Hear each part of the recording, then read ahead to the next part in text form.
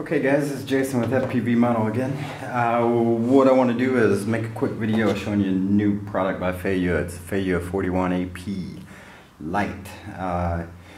Basically it's like the 41AP except two things. It does not have, it's not compatible with multi-rotors, and it also does not have waypoints.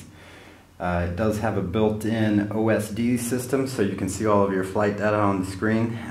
It's not like DOS and Hornet where you have two separate boxes, one for OSD and one for the AP. This one is all built in.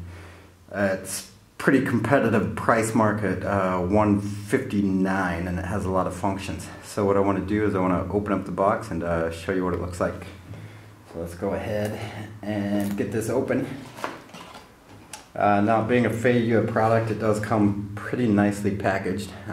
First thing you notice when you open the box is you get the warranty card. So let's put that aside and let's take a look at what it comes with. Here we have the GPS. We also have one thing that I like about this, the airspeed sensor. So now you can tell your airspeed on your OSD. Here's the main brains of the operation. This is Feiyu 41AP Lite. It's one box, like I said. It's just one box that goes inside the plane. And it also has the OSD built in, so you don't have to worry about fitting two boxes into a plane. So, let's go ahead and take a look at this. It's pretty light. You can check out all the details in the manual about it. I'll also post that up on this YouTube video, so if you want to link over to the manual and download it, you're more than welcome to.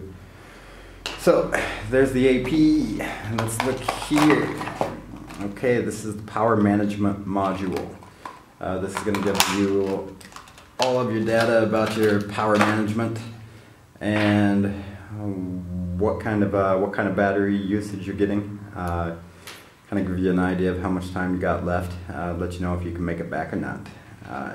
It also has another function to it where it supplies 12 volt to your camera or your video transmitter, which is nice, so you don't have to use two separate batteries while flying. And let's see what this is. Okay. Oh, yeah. So we just got a cap on it. Pull that off. It's USB. This is so you can update the firmware. They will continue to work on it, take some user suggestions, and also supply some of their own for updating their firmware. And the cable is provided along with the autopilot, so that's kind of nice. It's not a separate item that you need to purchase. But what else does it come with? It comes with some little Velcro for mounting the item in. Personally, I don't use the Feiyu Velcro. I usually use 3M, but either one ought to work just fine. Also comes with some foam mounting pads for absorbing some of the vibration. If your vibrations are low in your plane, you can actually get away with just Velcroing the autopilot in. It's what I do with my DOS, and I have not had any problems with it. So, let's go ahead and take a look at this. This is so you can, you have some extra cables, so you can go ahead and solder on to your camera or your video transmitter if you'd like to do so. Once again, let's go ahead and take a look. Here we go. Here is the main wiring harness. This is going to plug into the autopilot, and it's going to have all of the cables that connect to your receiver for your elevator, aileron, rudder, throttle, things like that.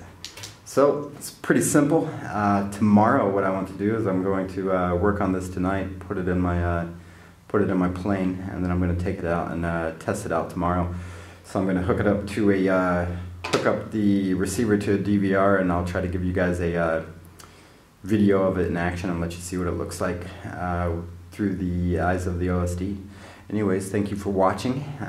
Please take a moment, check out our Facebook. And you can also subscribe to our YouTube channel if this is your first time visiting us. If you have any questions, you can also contact me at jason@fpvmodel.com. Thank you for watching.